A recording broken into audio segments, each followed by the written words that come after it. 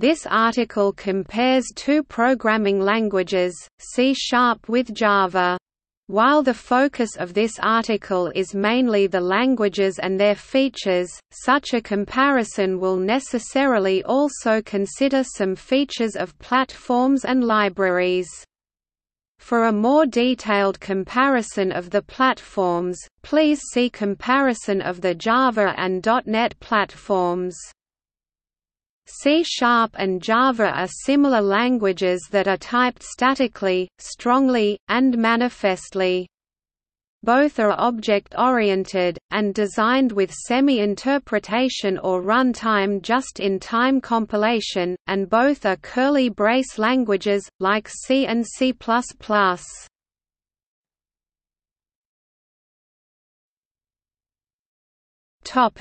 Types.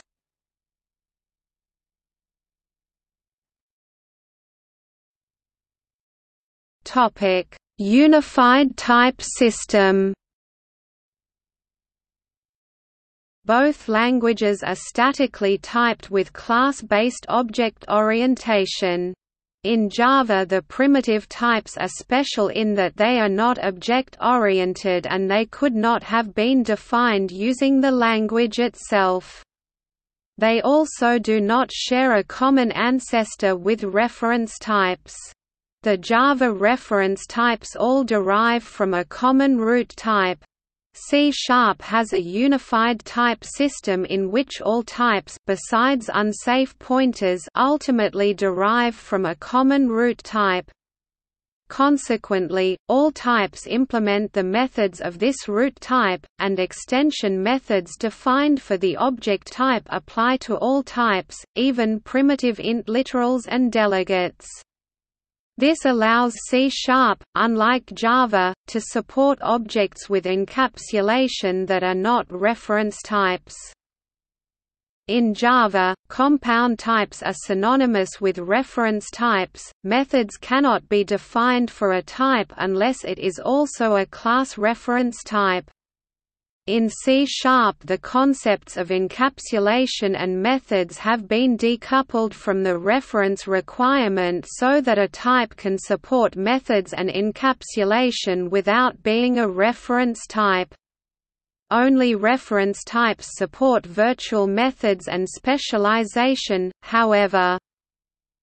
Both languages support many built-in types that are copied and passed by value rather than by reference. Java calls these types primitive types, while they are called simple types in C#. The primitive, simple types typically have native support from the underlying processor architecture. The C# simple types implement several interfaces and consequently offer many methods directly on instances of the types, even on the literals. The C# type names are also merely aliases for Common Language Runtime (CLR) types. The C# system, int64 type is exactly the same type as the long type, the only difference is that the former is the canonical .NET name, while the latter is a C# alias for it. Java does not offer methods directly on primitive types. Instead, methods that operate on primitive values are offered through companion primitive wrapper classes. A fixed set of such wrapper classes exist, each of which wraps one of the fixed set of primitive types. As an example, the Java long type is a reference type that wraps the primitive long type. They are not the same type, however.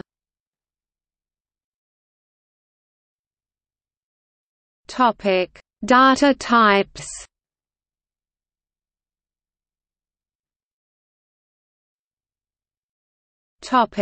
Numeric types.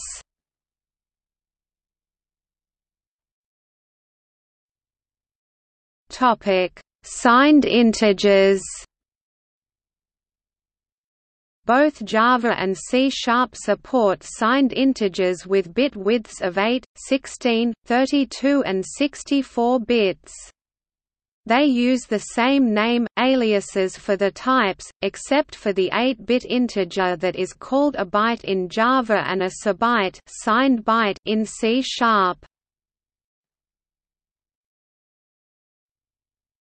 Topic: Unsigned integers. C# supports unsigned in addition to the signed integer types. The unsigned types are byte, short, uint and ulong for 8, 16, 32 and 64-bit widths, respectively. Unsigned arithmetic operating on the types are supported as well.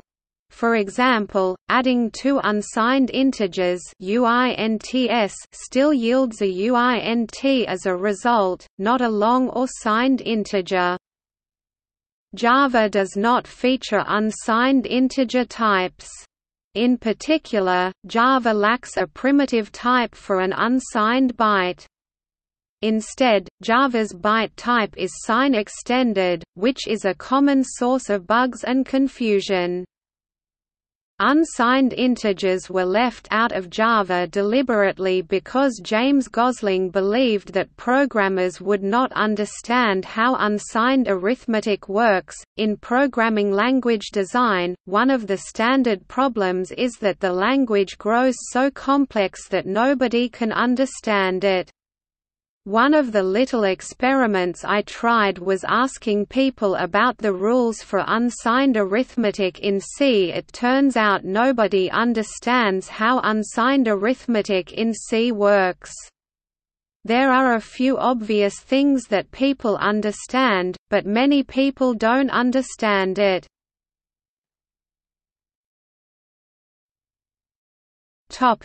High-precision decimal numbers. C# has a type and literal notation for high precision 28 decimal digits decimal arithmetic that is appropriate for financial and monetary calculations. Contrary to the float and double data types, decimal fractional numbers such as 0.1 can be represented exactly in the decimal representation. In the float and double representations, such numbers often have non-terminating binary expansions, making those representations more prone to round-off errors. While Java lacks such a built-in type, the Java library does feature an arbitrary precision decimal type.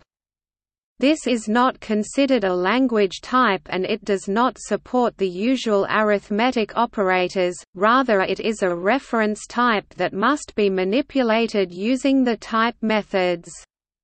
See more about arbitrary size, precision numbers below.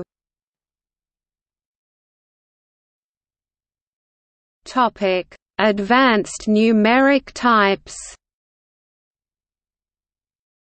Both languages offer library-defined arbitrary precision arithmetic types for arbitrary size integers and decimal point calculations. Only Java has a data type for arbitrary precision decimal point calculations. Only C# has a type for working with complex numbers. In both languages, the number of operations that can be performed on the advanced numeric types is limited compared to the built-in IEEE 754 floating point types. For instance, none of the arbitrary size types support square root or logarithms.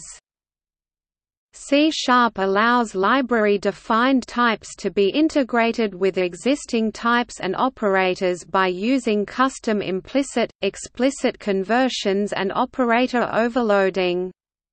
See example in section integration of library-defined types.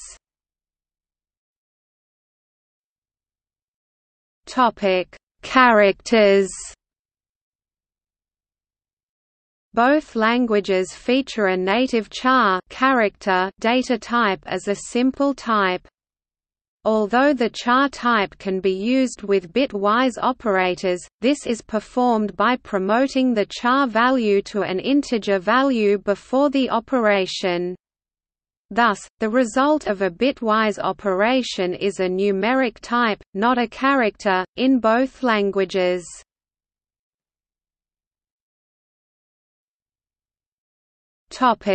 Built-in compound data types. Both languages treat strings as immutable objects of reference type. In both languages, the type contains several methods to manipulate strings, parse, format, etc. In both languages, regular expressions are considered an external feature and are implemented in separate classes. Both languages' libraries define classes for working with dates and calendars in different cultures. The Java util date is a mutable reference type, whereas the C# system datetime is a struct value type. C# additionally defines a timespan type for working with time periods. Both languages support date and time arithmetic according to different cultures. Topic: User-defined value type struct. C# allows the programmer to create user-defined value types using the struct keyword. Unlike classes and like the standard primitives, such value types are passed and assigned by value rather than by reference. They can also be part of an object either as a field or boxed, or stored in an array without the memory indirection that normally exists for class types. Because value types have no notion of a null value and can be used in arrays without initialization, they always come with an implicit default constructor that essentially fills the struct memory space with zeros. The programmer can only define additional constructors with one or more arguments. Value types do not have virtual method tables, and because of that, and the fixed memory footprint, they are implicitly sealed. However, value types can and frequently do implement interfaces. For example, the built-in integer types implement several interfaces. Apart from the built-in primitive types, Java does not include the concept of value types.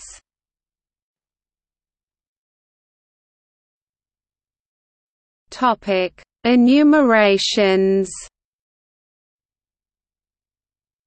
Both languages define enumerations, but they are implemented in fundamentally different ways.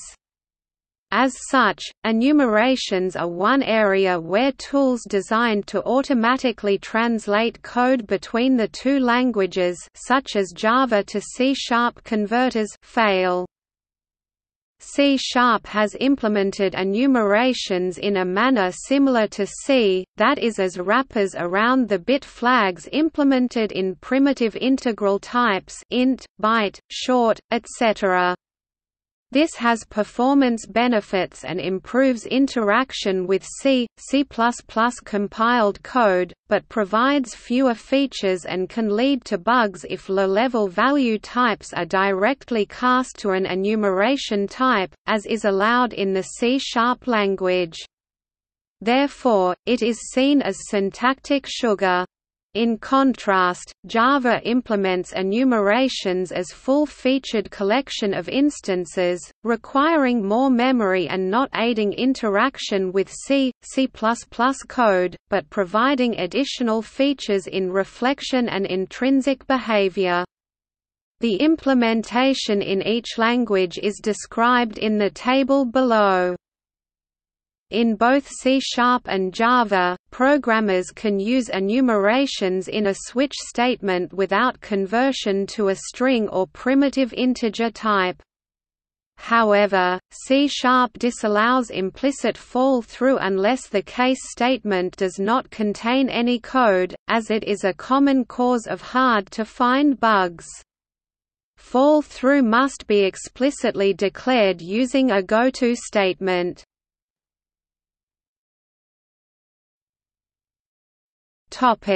Delegates, method references. C# implements object-oriented method pointers in the form of delegates. A delegate is a special type that can capture a type-safe reference to a method. This reference can then be stored in a delegate type variable or passed to a method through a delegate parameter for later invocation. C# delegates support covariance and contravariance, and can hold a reference to any signature-compatible static method, instance method, anonymous method or lambda expression. Delegates should not be confused with closures and inline functions.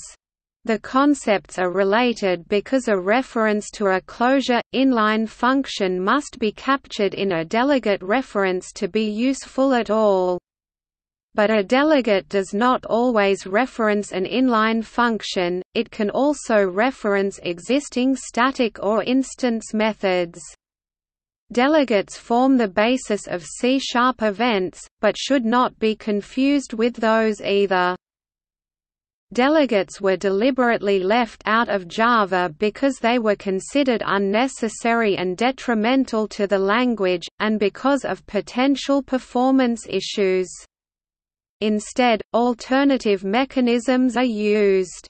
The wrapper pattern, which resembles the delegates of C# in that it allows the client to access one or more client-defined methods through a known interface, is one such mechanism.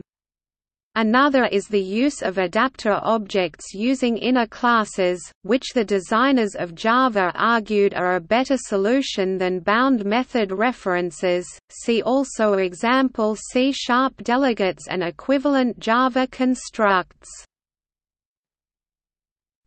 Lifted nullable types. C# allows value, primitive, simple types to be lifted to allow the special null value in addition to the type's native values. A type is lifted by adding a suffix to the type name. This is equivalent to using the nullable generic type, where T is the type to be lifted. Conversions are implicitly defined to convert between values of the base and the lifted type. The lifted type can be compared against null or it can be tested for hash value. Also, lifted operators are implicitly and automatically defined based on their non-lifted base, where, with the exception of some Boolean operators, a null argument will propagate to the result.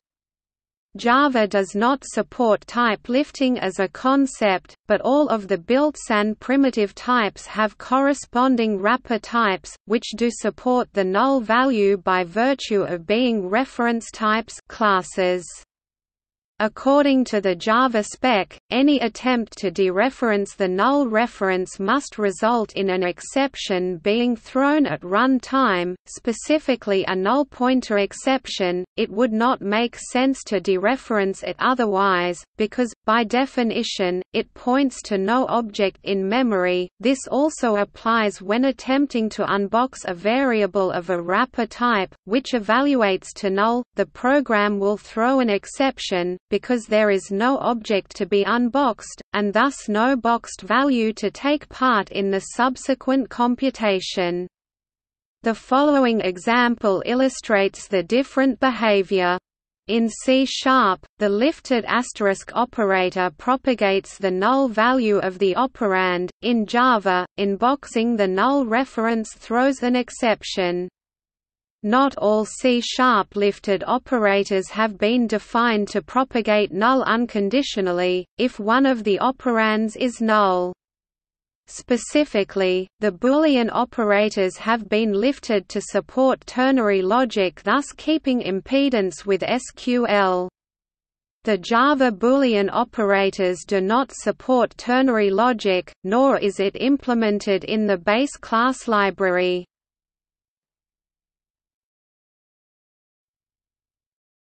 Topic: Late-bound dynamic type.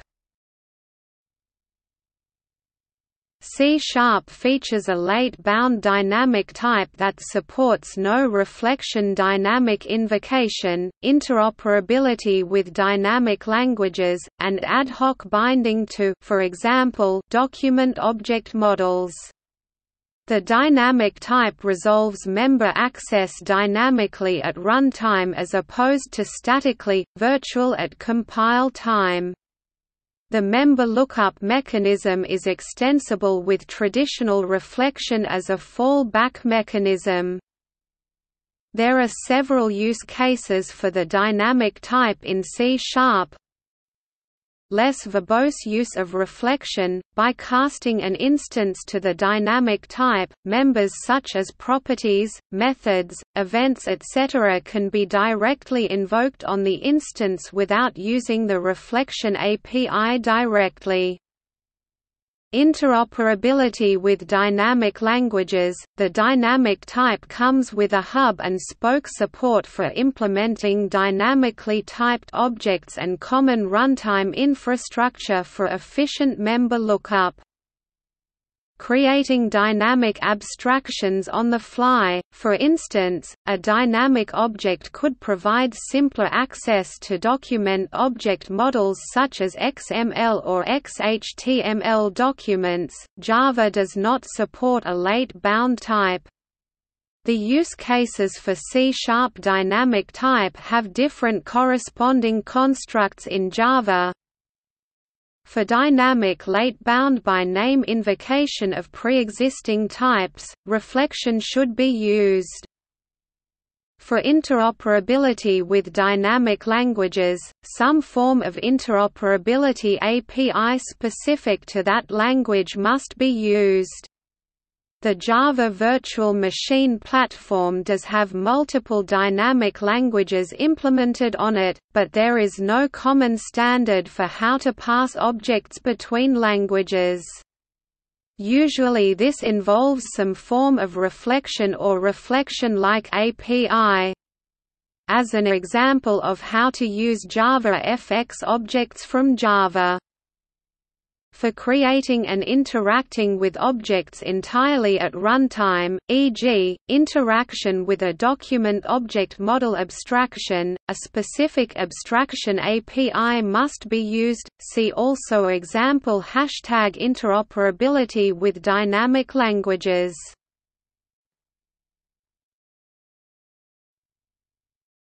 Topic: Pointers.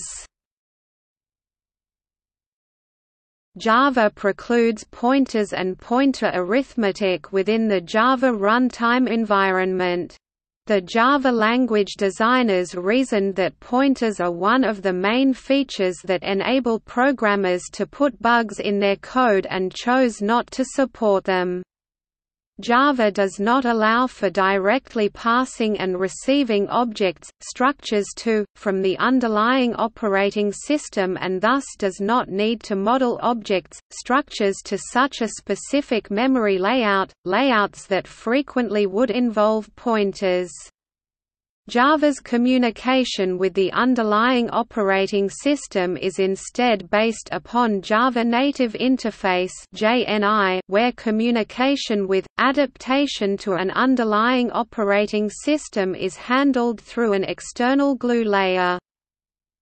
While C# does allow use of pointers and corresponding pointer arithmetic, the C# language designers had the same concerns that pointers could potentially be used to bypass the strict rules for object access.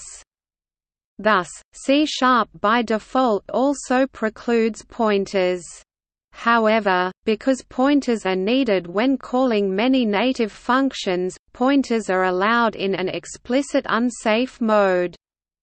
Code blocks or methods that use the pointers must be marked with the unsafe keyword to be able to use pointers, and the compiler requires the unsafe switch to allow compiling such code. Assemblies that are compiled using the unsafe switch are marked as such and may only execute if explicitly trusted. This allows using pointers and pointer arithmetic to directly pass and receive objects to, from the operating system or other native APIs using the native memory layout for those objects, while also isolating such potentially unsafe code in specifically trusted assemblies.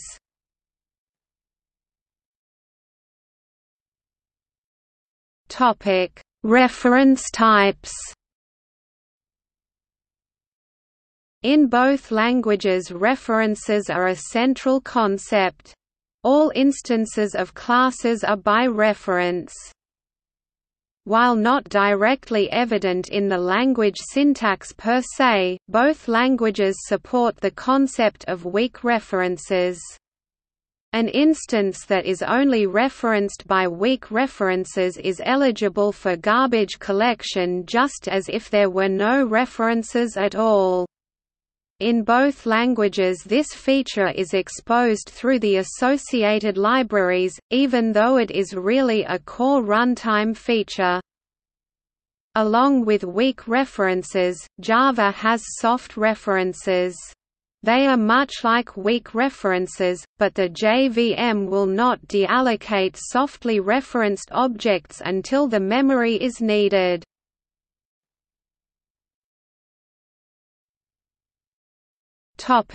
Arrays and collections. Arrays and collections are concepts featured by both languages. The syntax used to declare and access arrays is identical, except that C# has added syntax for declaring and manipulating multidimensional arrays. Multidimensional arrays can in some cases increase performance because of increased locality, as there is one pointer dereference instead of one for every dimension of the array, as it is the case for jagged arrays. However, since all array element access in a multidimensional array requires multiplication, shift between the two or more dimensions, this is an advantage only in very random access scenarios. Another difference is that the entire multidimensional array can be allocated with a single application of operator new, while jagged arrays require loops and allocations for every dimension. However, Java provides a syntactic construct for allocating a jagged array with regular lengths. The loops and multiple allocations are then performed by the virtual machine and need not be explicit at the source level. Both languages feature an extensive set of collection types that includes various ordered and unordered types of lists, maps, dictionaries, sets, etc. Java also supports the syntax of C, C++.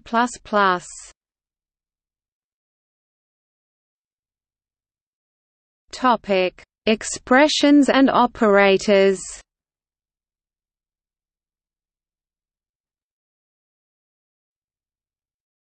Topic: Boxing and unboxing. Both languages allow automatic boxing and unboxing, i.e. they allow for implicit casting between any primitive types and the corresponding reference types. In C#, the primitive types are subtypes of the object type. In Java this is not true, any given primitive type and the corresponding wrapper type have no specific relationship with each other, except for autoboxing and unboxing, which act as syntactic sugar for interchanging between them. This was done intentionally, to maintain backward compatibility with prior versions of Java, in which no automatic casting was allowed, and the programmer worked with two separate sets of types, the primitive types, and the wrapper reference type hierarchy. This difference has the following consequences. First of all, in C#, primitive types can define methods, such as an override of object's toString method. In Java, this task is accomplished by the primitive wrapper classes. Secondly, in Java an extra cast is needed whenever one tries to directly dereference a primitive value, as it will not be boxed automatically. The expression integer 42 toString will convert an integer literal to string in Java, while 42 toString performs the same operation in C#. This is because the latter one is an instance call on the primitive value 42, while the former one is an instance call on an object of type java.lang.integer. Finally, another difference is that Java makes heavy use of box types in generics, see below.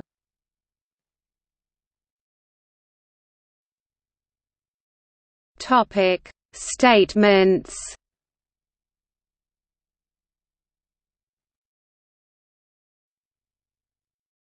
Topic: Syntax. Both languages are considered curly brace languages in the C, C++ family. Overall, the syntaxes of the languages are very similar. The syntax at the statement and expression level is almost identical, with obvious inspiration from the C, C++ tradition. At type definition level, classes and interfaces, some minor differences exist. Java is explicit about extending classes and implementing interfaces, while C# infers this from the kind of types a new class interface derives from.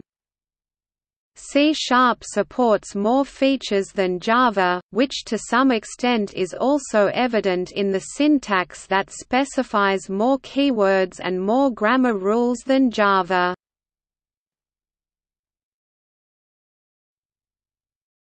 Topic: Keywords and backward compatibility.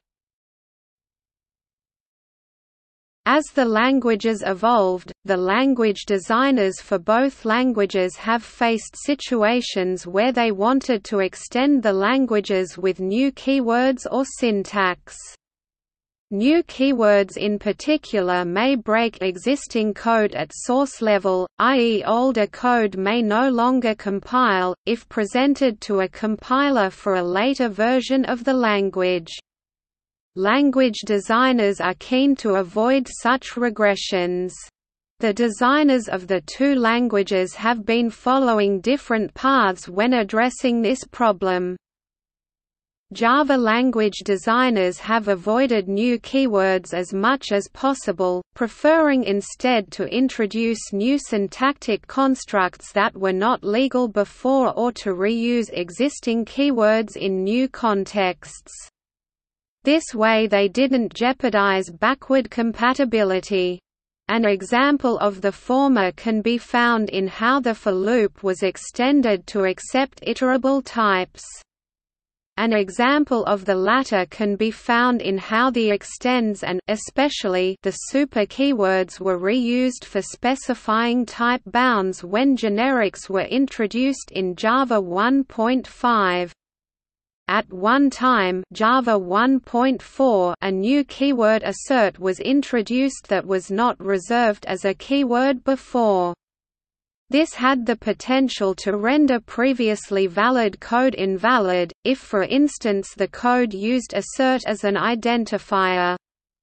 The designers chose to address this problem with a four-step solution: 1. Introducing a compiler switch that indicates if Java 1.4 or later should be used, 2. Only marking assert as a keyword when compiling as Java 1.4 and later, 3. Defaulting to 1.3 to avoid rendering previous non-1.4 aware code invalid, and 4. Issue warnings if the keyword is used in Java 1.3 mode, in order to allow the developers to change the code.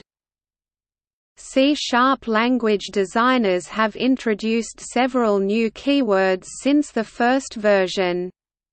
However, instead of defining these keywords as global keywords, they define them as context-sensitive keywords. This means that even when they introduced, among others, the partial and yield keywords in C# 2.0, the use of those words as identifiers is still valid, as there is no clash possible between the use as keyword and the use as identifier, given the context. Thus, the present C# syntax is fully backward compatible with source code written for any previous version without specifying the language version to be used.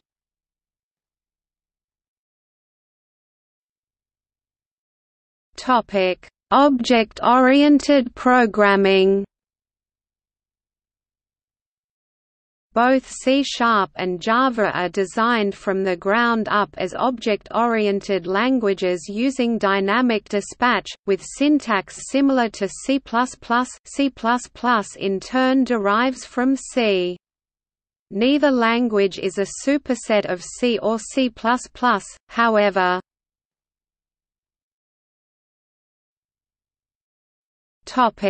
Partial class.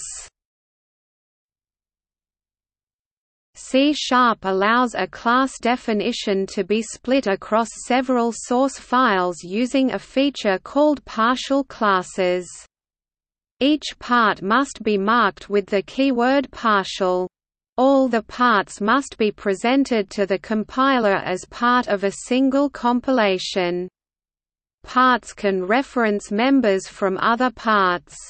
Parts can implement interfaces, and one part can define a base class. The feature is useful in code generation scenarios such as user interface (UI) design, where a code generator can supply one part and the developer another part to be compiled together. The developer can thus edit their part without the risk of a code generator overwriting that code at some later time. Unlike the class extension mechanism, a partial class allows circular dependencies among its parts, as they are guaranteed to be resolved at compile time. Java has no corresponding concept.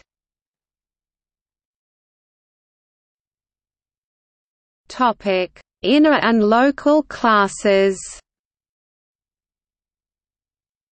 Both languages allow inner classes, where a class is defined lexically inside another class. However, in each language these inner classes have rather different semantics. In Java, unless the inner class is declared static, a reference to an instance of an inner class carries a reference to the outer class with it. As a result, code in the inner class has access to both the static and non-static members of the outer class. To create an instance of a non-static inner class, the instance of the embracing outer class must be named. This is done via a new operator introduced in JDK 1.3, outerClassInstance.newOuter, inner class. This can be done in any class that has a reference to an instance of the outer class. In C#, an inner class is conceptually the same as a normal class. In a sense, the outer class only acts as a namespace.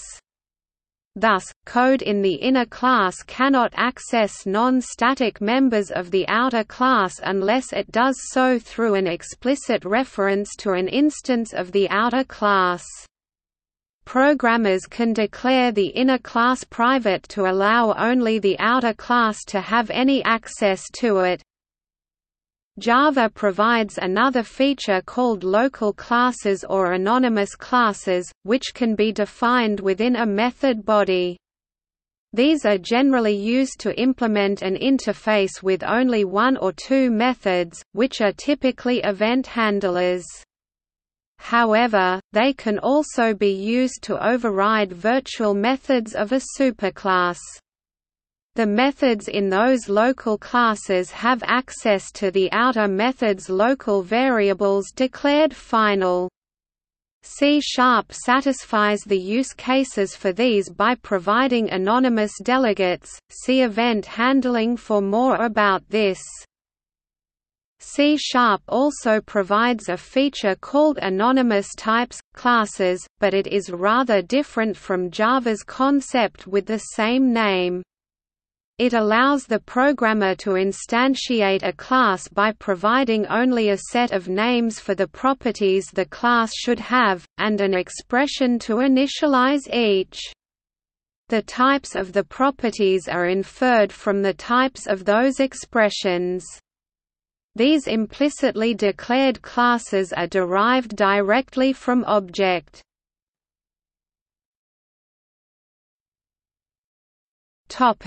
Event.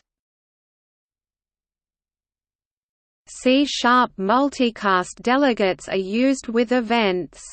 Events provide support for event-driven programming and are an implementation of the observer pattern.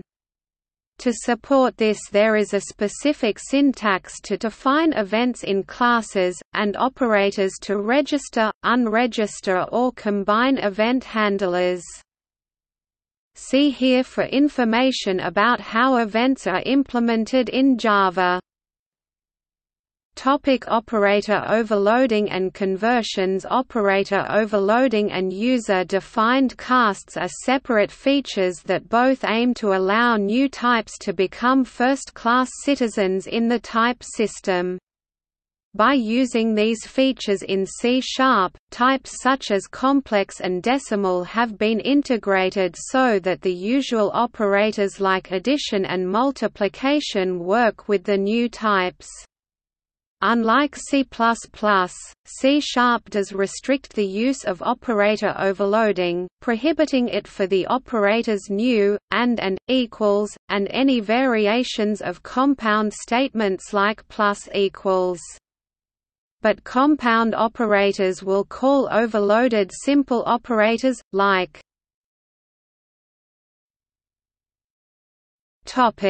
calling, and. Java does not include operator overloading, nor custom conversions in order to prevent abuse of the feature and to keep the language simple.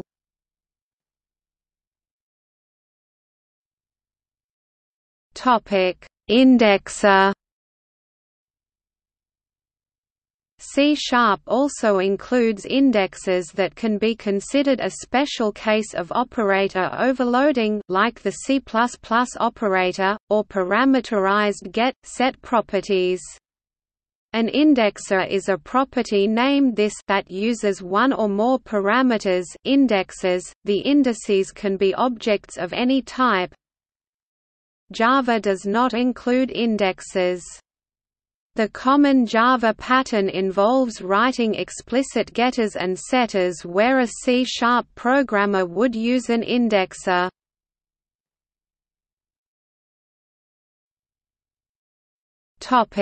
Fields and initialization.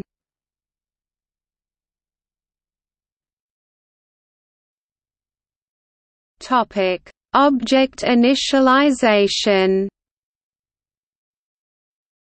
In both C# and Java, an object's fields can be initialized either by variable initializers, expressions that can be assigned to variables where they are defined, or by constructors, special subroutines that are executed when an object is being created. In addition, Java contains instance initializers, which are anonymous blocks of code with no arguments that are run after the explicit or implicit call to a superclass's constructor but before the constructor is executed.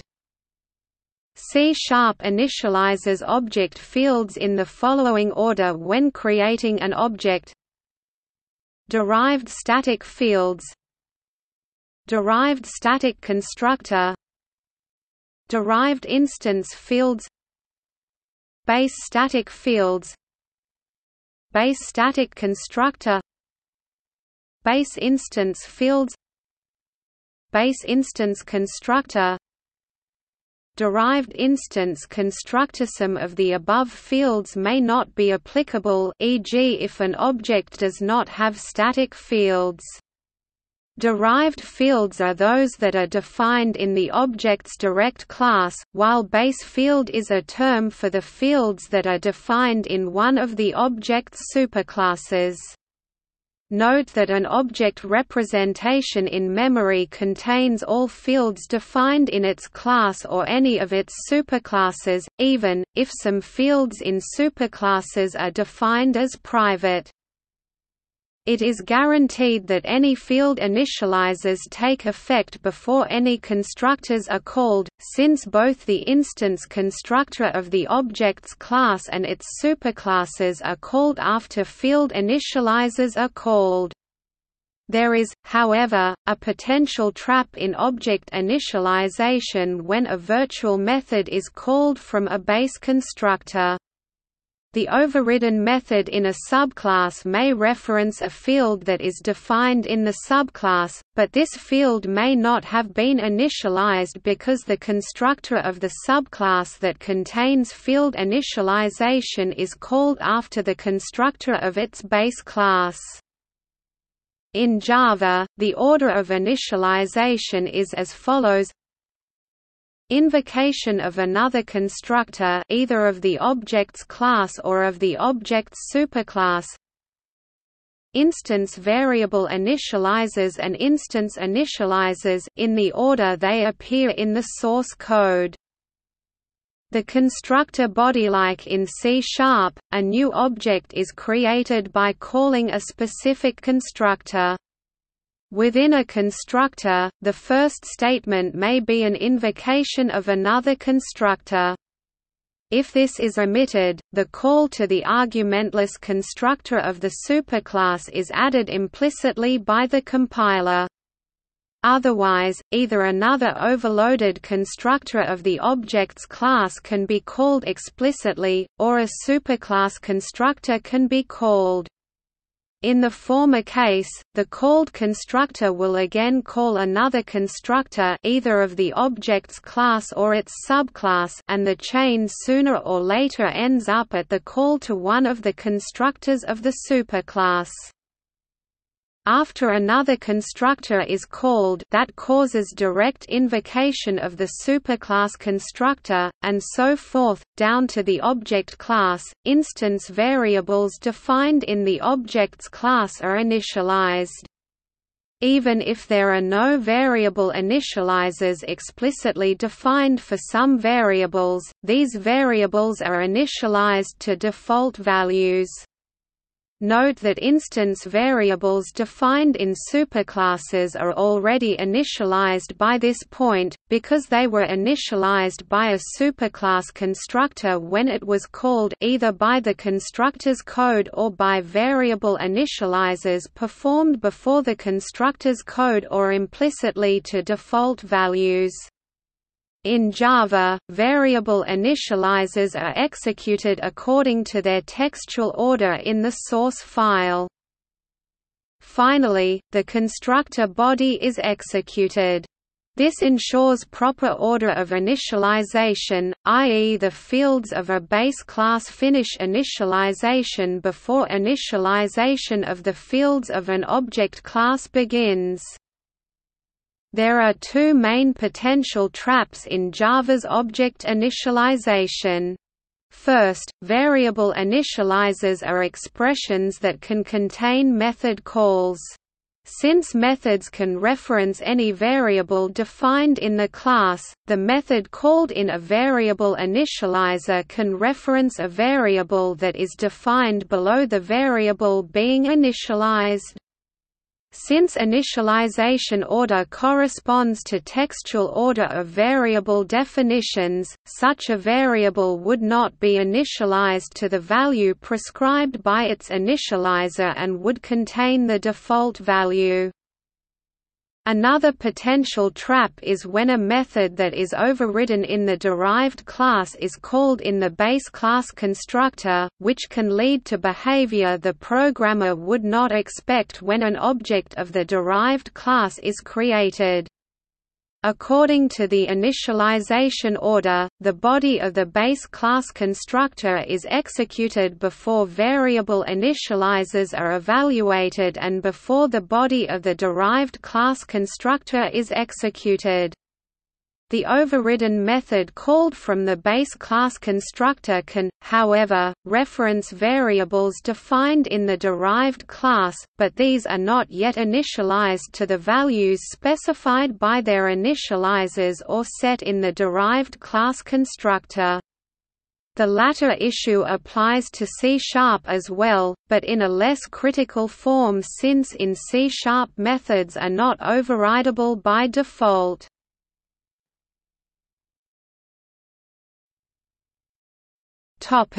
Resource disposal. Both languages mainly use garbage collection as a means of reclaiming memory resources, rather than explicit deallocation of memory. In both cases, if an object holds resources of different kinds other than memory, such as file handles, graphical resources, etc., then it must be notified explicitly when the application no longer uses it. Both C# and Java offer interfaces for such deterministic disposal, and both C# and Java since Java 7 feature automatic resource management statements that will automatically invoke the disposal close methods on those interfaces.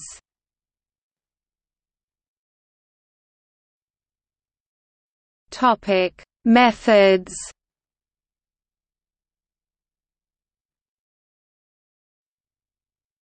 Topic: Extension methods and default methods. Using a special this designator on the first parameter of a method, C# allows the method to act as if it were a member method of the type of the first parameter. This extension of the foreign class is purely syntactical. The extension method must be declared static and defined within a purely static class. The method must obey any member access restriction like any other method external to the class, thus static methods cannot break object encapsulation. The extension is only active within scopes where the namespace of the static host class has been imported. Since Java 8, Java has a similar feature called default methods, which are methods with a body declared on interfaces. As opposed to C# extension methods, Java default methods are instance methods on the interface that declare them.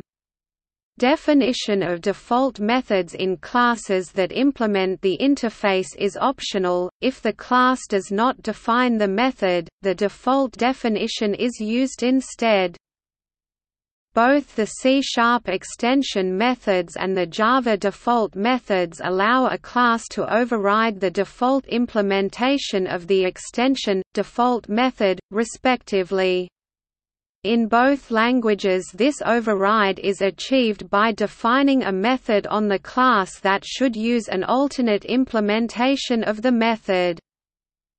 C# scope rules defines that if a matching method is found on a class, it takes precedence over a matching extension method. In Java, any class declared to implement an interface with default method is assumed to have the default method's implementations, unless the class implements the method itself.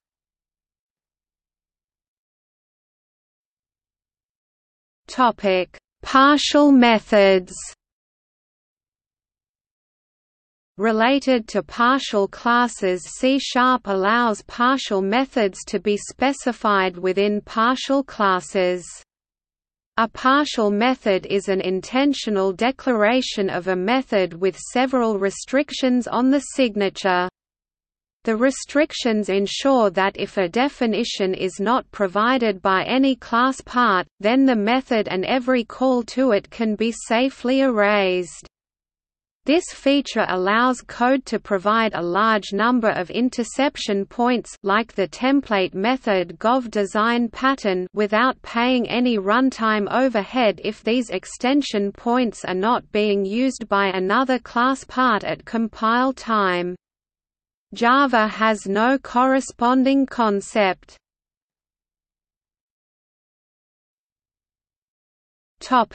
Virtual methods.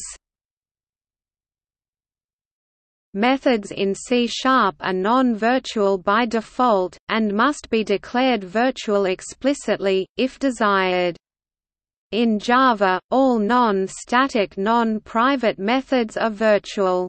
Virtuality guarantees that the most recent override for the method will always be called, but incurs a certain runtime cost on invocation, as these invocations cannot be normally inlined, and require an indirect call via the virtual method table.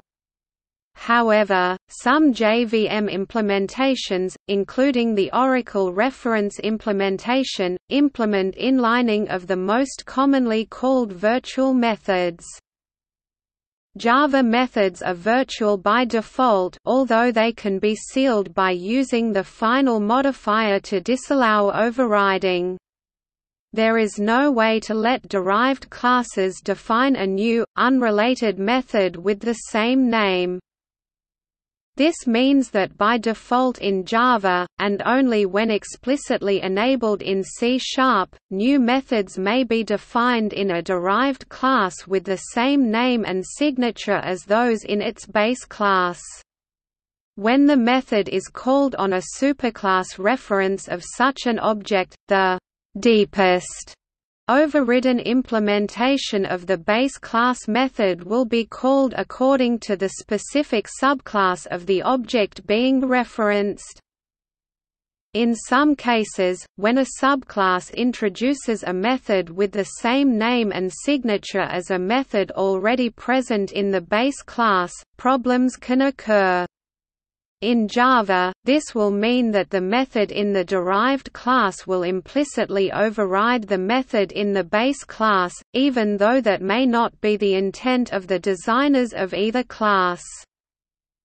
To mitigate this, C# requires that if a method is intended to override an inherited method, the override keyword must be specified. Otherwise, the method will hide the inherited method. If the keyword is absent, compiler warning to this effect is issued, which can be silenced by specifying the new keyword.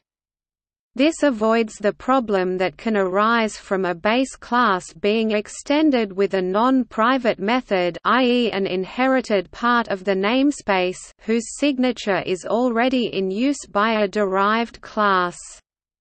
Java has a similar compiler check in the form of the @override method annotation, but it is not compulsory, and in its absence, most compilers will not provide comment, but the method will be overridden.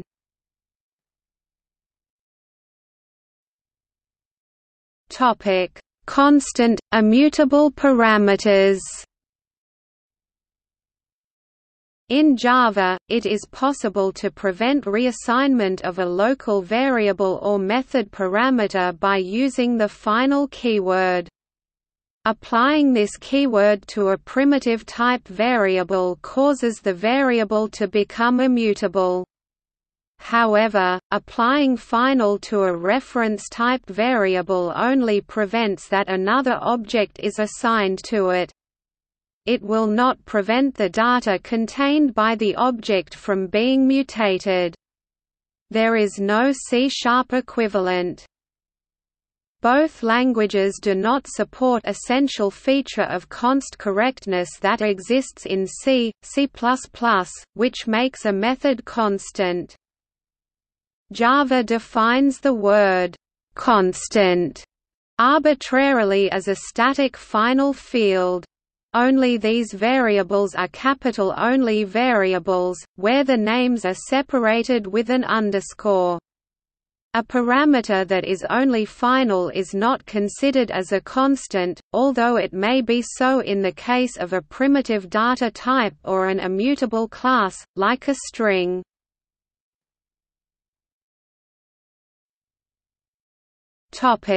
Generator methods.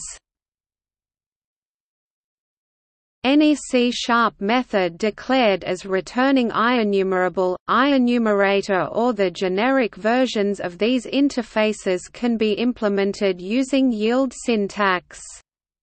This is a form of limited, compiler-generated continuations and can drastically reduce the code needed to traverse or generate sequences, although that code is just generated by the compiler instead. The feature can also be used to implement infinite sequences, e.g., the sequence of Fibonacci numbers. Java does not have an equivalent feature. Instead, generators are typically defined by providing a specialized implementation of a well-known collection or iterable interface, which will compute each element on demand. For such a generator to be used in A for each statement, it must implement interface java.lang.iterable. See also example Fibonacci sequence below.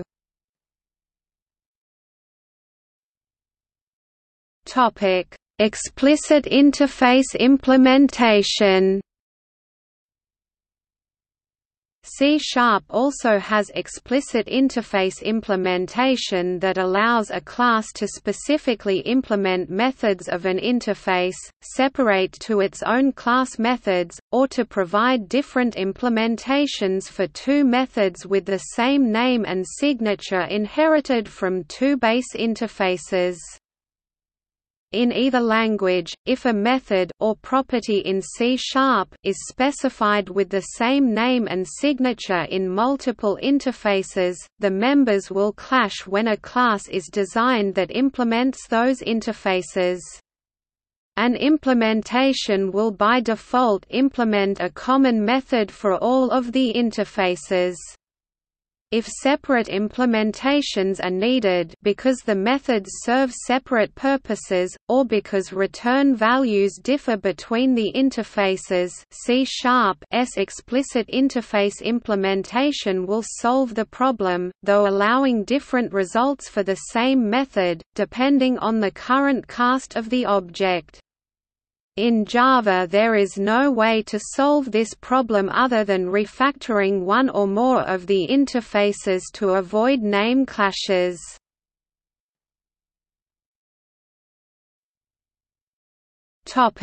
Reference in-out parameters. The arguments of primitive types, e.g. int, double, to a method are passed by value in Java, whereas objects are passed by reference. This means that a method operates on copies of the primitives passed to it instead of on the actual variables. On the contrary, the actual objects in some cases can be changed. In the following example, object string is not changed. Object of class A is changed. In C#, it is possible to enforce a reference with the ref keyword, similar to C++, and in a sense to C. This feature of C# is particularly useful when one wants to create a method that returns more than one object. In Java, trying to return multiple values from a method is unsupported, unless a wrapper is used, in this case named ref.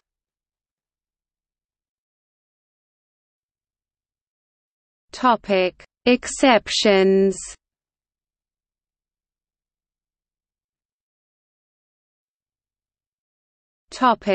Checked exceptions.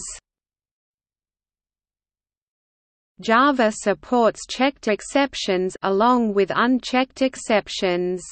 C# only supports unchecked exceptions. Checked exceptions force the programmer to either declare the exception thrown in a method, or to catch the thrown exception using a try-catch clause. Checked exceptions can encourage good programming practice, ensuring that all errors are dealt with. However, Anders Halesberg, chief C# language architect, argues that they were to some extent an experiment in Java and that they have not been shown to be worthwhile except in small example programs. One criticism is that checked exceptions encourage programmers to use an empty catch block exception E, which silently swallows exceptions, rather than letting the exceptions propagate to a higher level exception handling routine. In some cases, however, exception chaining can be applied instead, by rethrowing the exception in a wrapper exception. For example, if an object is changed to access a database instead of a file, an SQL exception could be caught and rethrown as an I/O exception, since the caller may not need to know the inner workings of the object. However, not all programmers agree with this stance. James Gosling and others maintain that checked exceptions are useful, and misusing them has caused the problems. Silently catching exceptions is possible, yes, but it must be stated explicitly what to do with the exception, versus unchecked exceptions that allow doing nothing by default. It can be ignored, but code must be written explicitly to ignore it.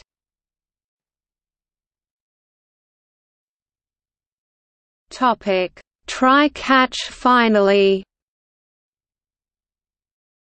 There are also differences between the two languages in treating the try finally statement.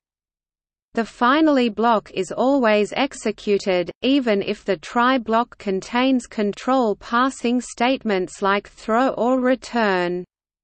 In Java, this may result in unexpected behavior, if the try block is left by a return statement with some value, and then the finally block that is executed afterward is also left by a return statement with a different value. C# resolves this problem by prohibiting any control passing statements like return or break in the finally block. A common reason for using try-finally blocks is to guard resource managing code, thus guaranteeing the release of precious resources in the finally block. C# features the using statement as a syntactic shorthand for this common scenario, in which the dispose method of the object of the using is always called. A rather subtle difference is the moment a stack trace is created when an exception is being thrown. In Java, the stack trace is created in the moment the exception is created. The exception in the statement above will always contain the constructor's stack trace, no matter how often foo is called. In C#, on the other hand, the stack trace is created the moment throw is executed. In the code above, the exception will contain the stack trace of the first throw line. When catching an exception, there are two options in case the exception should be rethrown. Throw will just rethrow the original exception with the original stack, while throw E would have created a new stack trace.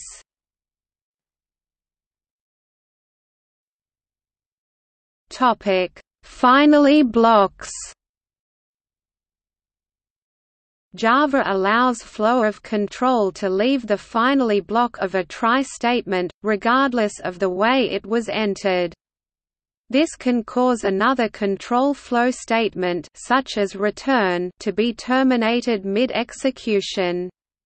For example, in the above code, the return statement within try block causes control to leave it, and thus finally block is executed before the actual return happens. However, the finally block itself also performs a return. Thus, the original return that caused it to be entered is not executed, and the above method returns 1 rather than 0. Informally speaking, it tries to return 0 but finally returns 1. C# does not allow any statements that allow control flow to leave the finally block prematurely, except for throw. In particular, return is not allowed at all, goto is not allowed if the target label is outside the finally block, and continue and break are not allowed if the nearest enclosing loop is outside the finally block.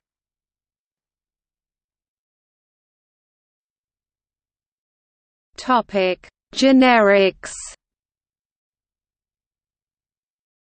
In the field of generics, the two languages show a superficial syntactical similarity, but they have deep underlying differences.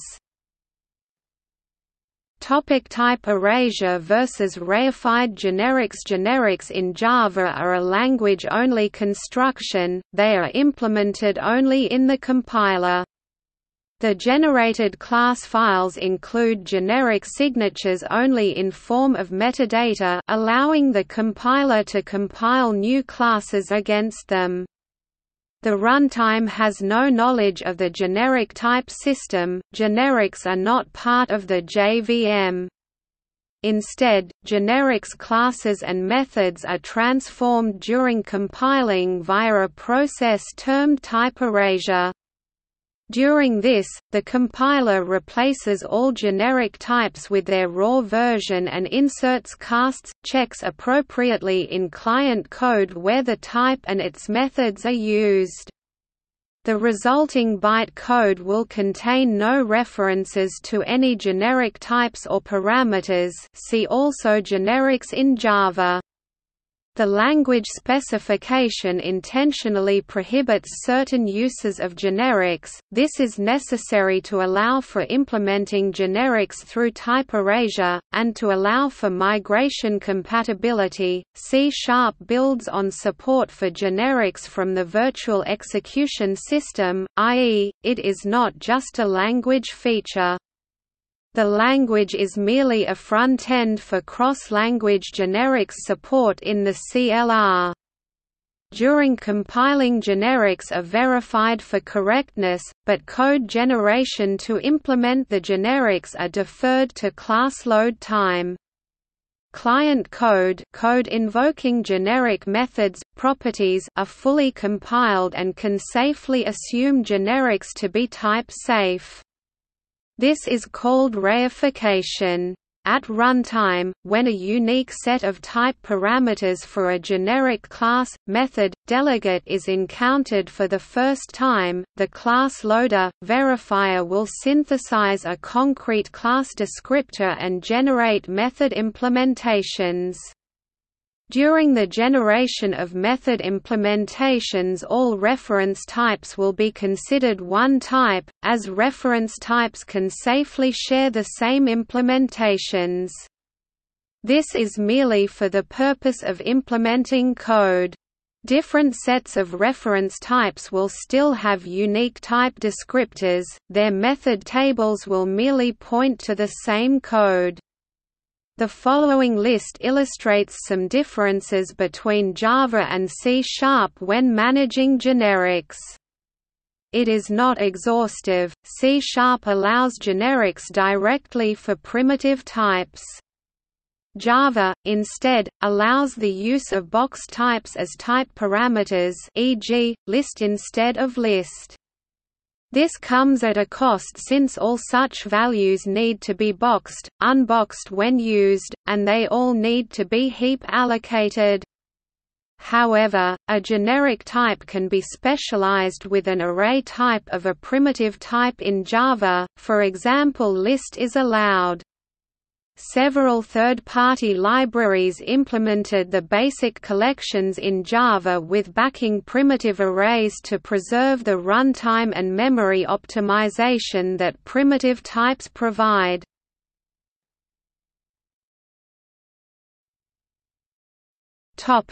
Migration compatibility. Java's type erasure design was motivated by a design requirement to achieve migration compatibility, not to be confused with backward compatibility. In particular, the original requirement was, "There should be a clean, demonstrable migration path for the collections APIs that were introduced in the Java 2 platform." This was designed so that any new generic collections should be passable to methods that expected one of the pre-existing collection classes. C# generics were introduced into the language while preserving full backward compatibility, but did not preserve full migration compatibility. Old code pre-C# 2.0 runs unchanged on the new generics-aware runtime without recompilation. As for migration compatibility, new generic collection classes and interfaces were developed that supplemented the non-generic .NET 1.x collections rather than replacing them. In addition to generic collection interfaces, the new generic collection classes implement the non-generic collection interfaces where possible. This prevents the use of new generic collections with pre-existing non-generic aware methods, if those methods are coded to use the collection classes.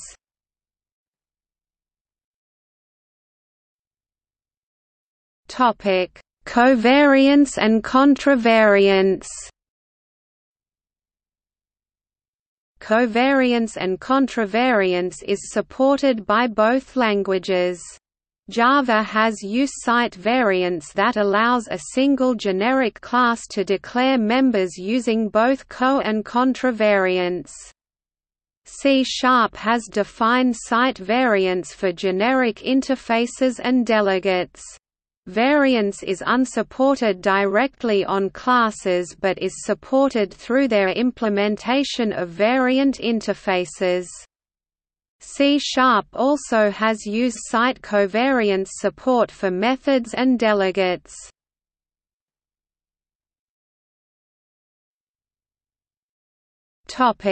Functional programming.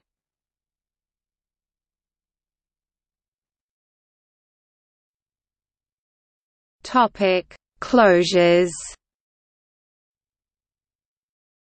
A closure is an inline function that captures variables from its lexical scope. C# supports closures as anonymous methods or lambda expressions with full-featured closure semantics. In Java, anonymous inner classes will remain the preferred way to emulate closures until Java 8 has become the new standard. This is a more verbose construction. This approach also has some differences compared to real closures, notably more controlled access to variables from the enclosing scopes. Only final members can be referenced. Java 8, however, introduces lambdas that fully inherit the current scope and, in fact, do not introduce a new scope. When a reference to a method can be passed around for later execution, a problem arises about what to do when the method has references to variables, parameters in its lexical scope. C# closures can access any variable, parameter from its lexical scope. In Java's anonymous inner classes, only references to final members of the lexical scope are allowed, thus requiring the developer to mark which variables to make available, and in what state, possibly requiring boxing.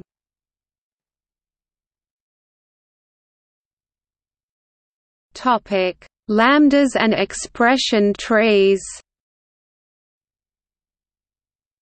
C# and Java feature a special type of inline closures called lambdas. These are anonymous methods, they have a signature and a body, but no name.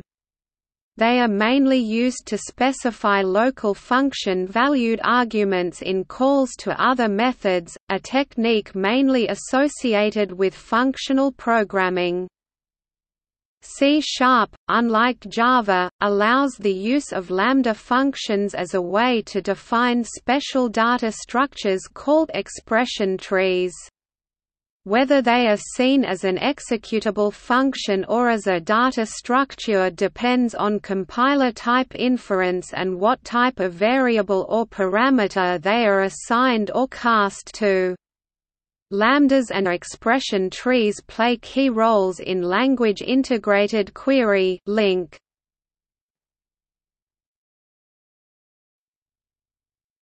Topic: Metadata.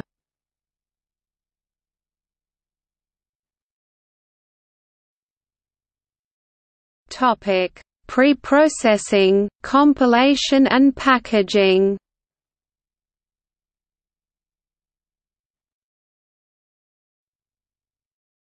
Topic: Namespaces and file contents. In C#, namespaces are similar to those in C++. Unlike package names in Java, a namespace is not in any way tied to the location of the source file. While it is not strictly necessary for a Java source file location to mirror its package directory structure, it is the conventional organization. Both languages allow importing of classes, e.g., import Java, util, * in Java, allowing a class to be referenced using only its name. Sometimes classes with the same name exist in multiple namespaces or packages. Such classes can be referenced by using fully qualified names, or by importing only selected classes with different names. To do this, Java allows importing a single class, e.g., import Java, util, list. C# allows importing classes under a new local name using the following syntax, using console. System, console. It also allows importing specializations of classes in the form of using intlist system, collections, generic, list. Java has a static import syntax that allows using the short name of some or all of the static methods, fields in a class, e.g., allowing foo bar where foo can be statically imported from another class. C# has a static class syntax, not to be confused with static inner classes in Java, which restricts a class to only contain static methods. C# 3.0 introduces extension methods to allow users to statically add a method to a type, e.g., allowing foo.bar where bar can be an imported extension method working on the type of foo. The Sun Microsystems Java compiler requires that a source file name must match the only public class inside it, while C# allows multiple public classes in the same file, and puts no restrictions on the file name.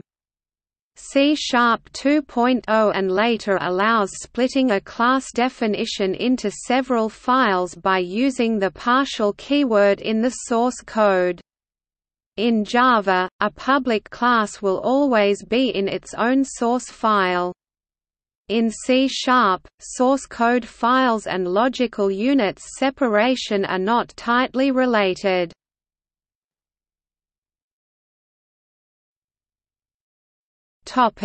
Conditional compilation. Unlike Java, C# implements conditional compilation using preprocessor directives.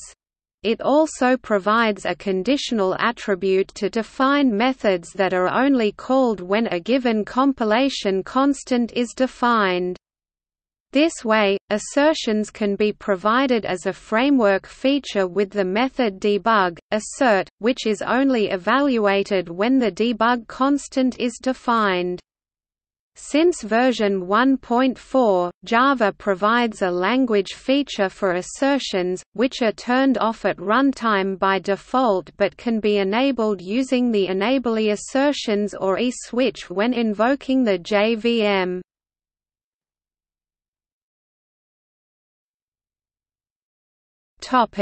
Threading and asynchronous features. Both languages include thread synchronization mechanisms as part of their language syntax. Task-based parallelism for C# with .NET Framework 4.0, a new task-based programming model was introduced to replace the existing event-based asynchronous model. The API is based around the task and task classes. Tasks can be composed and chained. By convention, every method that returns a task should have its name postfixed with async. In C#5, a set of language and compiler extensions was introduced to make it easier to work with the task model. These language extensions included the notion of async methods and the await statement that make the program flow appear synchronous. From this syntactic sugar, the C# compiler generates a state machine that handles the necessary continuations without developers having to think about it.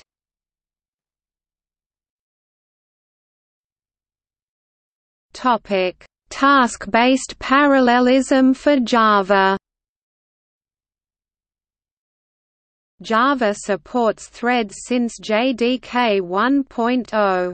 Java offers a high versatility for running threads, often called tasks.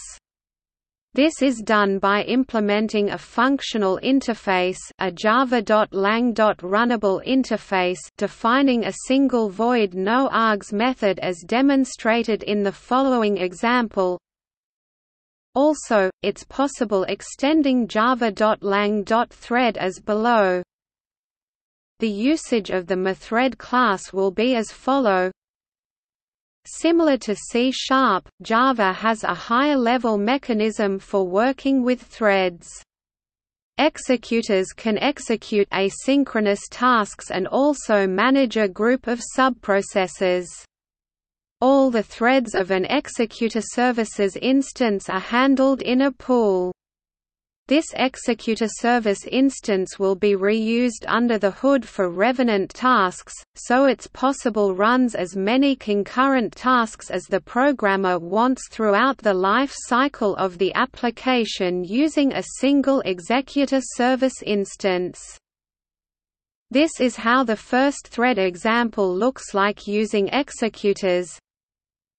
The executor service instance also supports a callable interface, another single method interface like runnable, but the signature of the contained method of callable returns a value.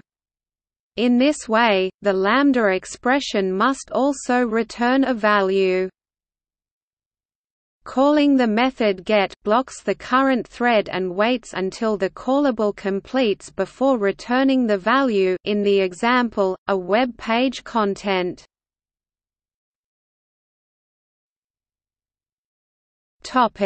Additional features.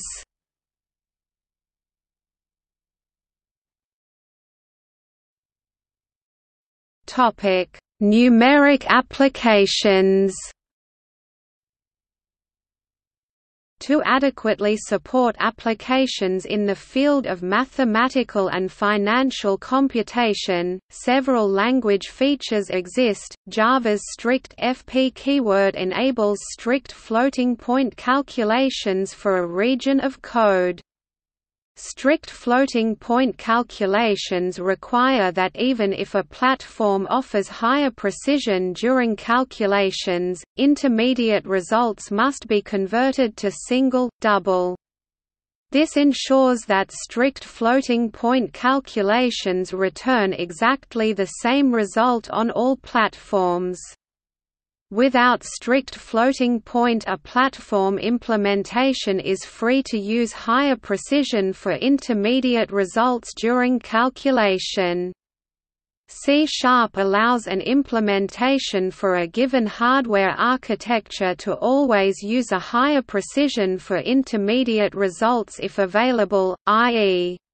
C# does not allow the programmer to optionally force intermediate results to use the potential lower precision of single, double, although Java's floating-point arithmetic is largely based on IEEE 754 standard for binary floating-point arithmetic. Certain features are unsupported even when using the strict FP modifier, such as exception flags and directed rounding. Abilities mandated by IEEE Standard 754. See Criticism of Java, floating-point arithmetic.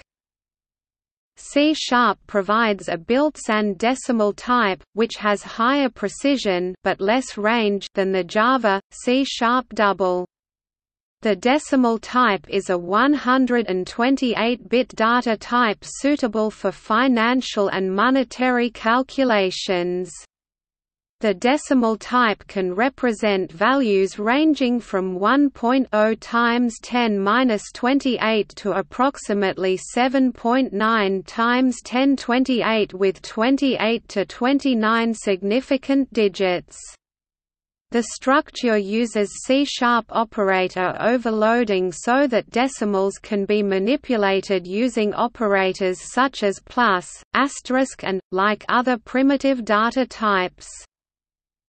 The big decimal and big integer types provided with Java allow arbitrary precision representation of decimal numbers and integer numbers, respectively. Java Standard Library does not have classes to deal with complex numbers. The big integer, and complex types provided with C# allow representation and manipulation of arbitrary precision integers and complex numbers, respectively. The structures use C# operator overloading so that instances can be manipulated using operators such as plus, asterisk and, like other primitive data types. C# standard library does not have classes to deal with arbitrary precision floating point numbers. See software for arbitrary precision arithmetic. C# can help mathematical applications with the checked and unchecked operators that allow the enabling or disabling of run-time checking for arithmetic overflow for a region of code.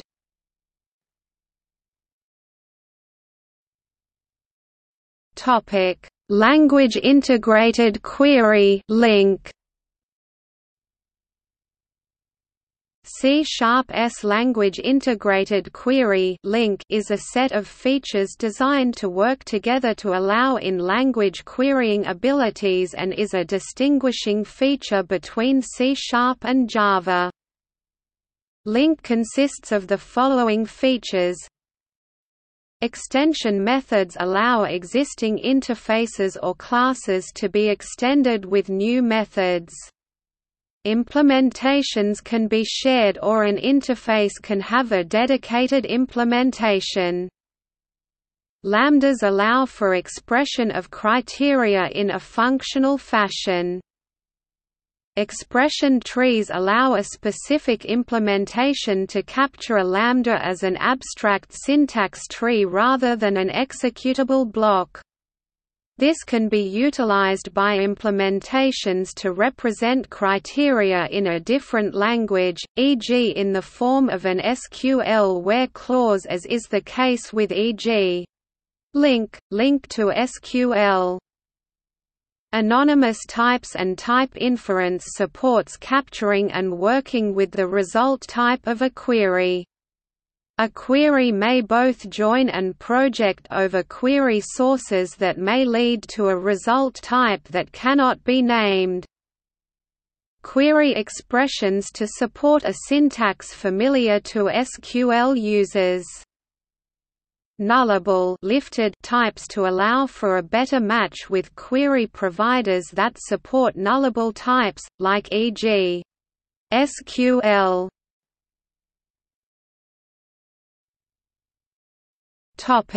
Native interoperability.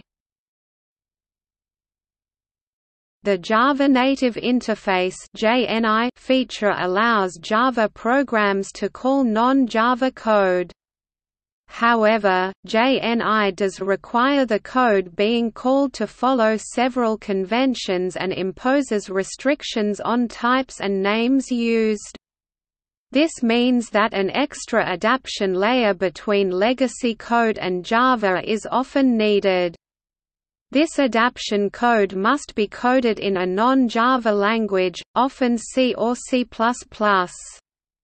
Java Native Access (JNA) allows easier calling of native code that only requires writing Java code, but comes at a performance cost. In addition, third-party libraries provide Java Component Object Model (COM) bridging, e.g., Jacob free, and JIntegra for COM proprietary. .NET Platform Invoke offers the same ability by allowing calls from C# to what Microsoft terms unmanaged code. Through metadata attributes, the programmer can control exactly how the parameters and results are marshaled, thus avoiding the external glue code needed by the equivalent JNI in Java. Invoke allows almost complete access to procedural APIs such as Win32 or POSIX, but limited access to C++ class libraries. In addition, .NET Framework also provides a .NET COM bridge, allowing access to COM components as, if they were first-class .NET objects. C# also allows the programmer to disable the normal type checking and other safety features of the CLR, which then enables the use of pointer variables. When using this feature, the programmer must mark the code using the unsafe keyword. JNI, invoke, and unsafe code are equally risky features, exposing possible security holes and application instability. An advantage of unsafe, managed code over invoke or JNI is that it allows the programmer to continue to work in the familiar C# environment to accomplish some tasks that otherwise would require calling out to unmanaged code. An assembly program or library using unsafe code must be compiled with a special switch and will be marked as such. This enables runtime environments to take special precautions before executing potentially harmful code.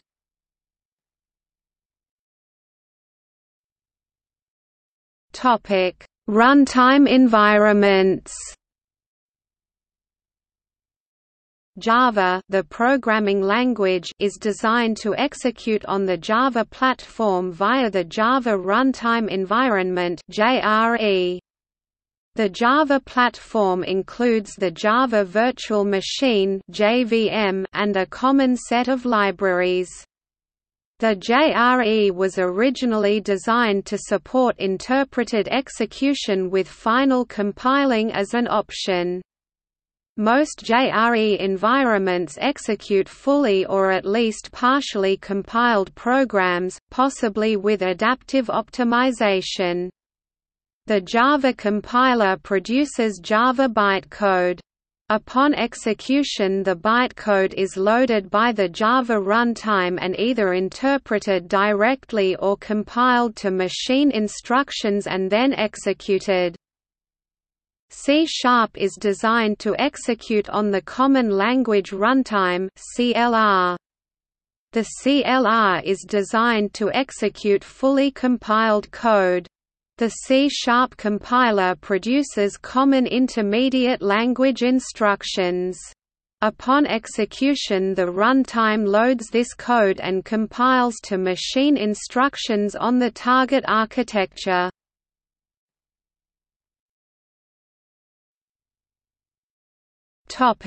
Examples.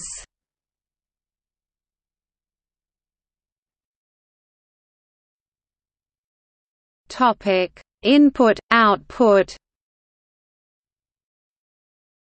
Example illustrating how to copy text one line at a time from one file to another, using both languages.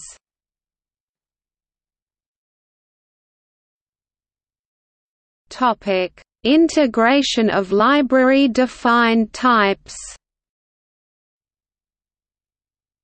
C# allows library-defined types to be integrated with existing types and operators by using custom implicit-explicit conversions and operator overloading, as illustrated by the following example.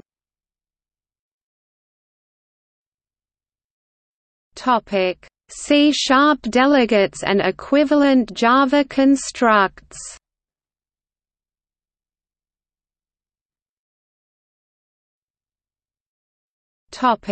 Type lifting.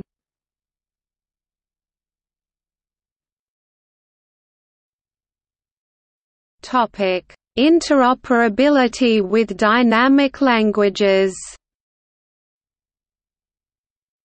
This example illustrates how Java and C# can be used to create and invoke an instance of class that is implemented in another programming language. The deep thought class is implemented using the Ruby programming language and represents a simple calculator that will multiply two input values A and B when the calculate method is invoked. Fibonacci sequence. This example illustrates how the Fibonacci sequence can be implemented using the two languages. The C# version takes advantage of C# generator methods. The Java version takes the advantage of stream interface and method references. Both the Java and the C# examples use K and R style for code formatting of classes, methods and statements.